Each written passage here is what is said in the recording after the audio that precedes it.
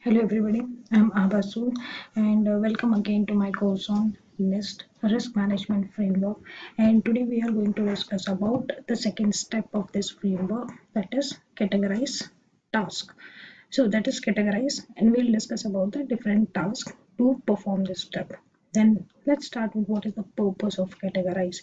The purpose of categorize step is to inform organization risk management processes and tasks by determining the adverse impact to organization, operation and assets, individual and other organization and nation with respect to loss of confidentiality, integrity, availability of organization system and information processed, stored and transmit by those systems. So this is what we are having as an purpose of our categorize step. So if we look into this step, it has three tasks. First is system description, second is security categorization, and third is security categorization review and approval. So let's discuss about these steps one by one. So let's discuss about the first step, that is system description. This is document the characteristic of the system to describe it. A description of a system characteristic is documented in the security and privacy plan included in attachment to the plans or referenced in other standard sources for information generated as a part of SDLC, software development lifecycle. Duplication of the information is avoided whenever possible. The level of detail in the security and privacy plan is determined by the organization and is commensurate with a security categorization and the security and privacy risk assessment of the system.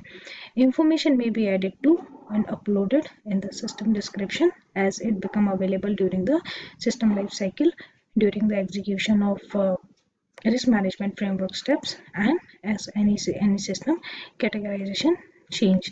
So let's discuss about the examples. Like when we are talking about the system description, information that organization can include in security privacy plan include description, name of the system, system identifiers, system version or release number, manufacturer and supplier information, individual responsibility for the system, system contact information, organization that manages, owns or control the system, and there are other things as well that we can maintain as a part of our system description.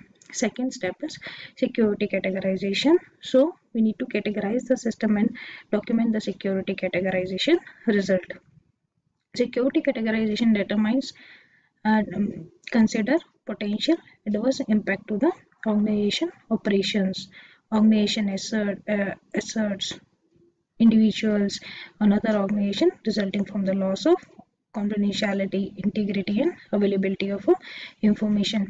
Organization has the flexibility to conduct the security categorization either by single level impact of an system based on high water level concept, or to establish the three level impact values that may vary for each of the security objective of confidentiality, integrity and availability. The security categorization process is carried out by system owners and information owners in cooperation and collaboration with senior leadership and execution with mission, business function or risk management responsibilities.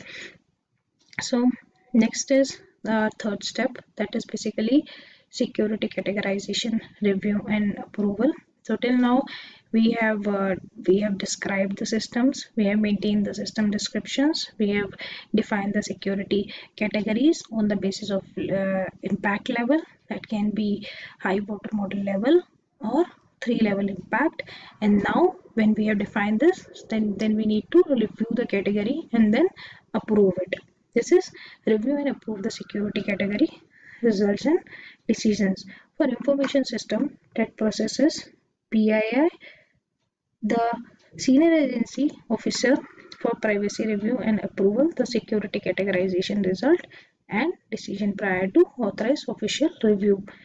Security categorization results and decisions are reviewed by the authorized officer or a design representative to ensure that the security category selected for the information system is considered with the mission and business function of the organization, and the need to adequately protect those mission and functions. The authorizing officer or designated representative reviews the categorization results and decision from the organization-wide perspective, including how the decision align with the categorization decision for all other organization system.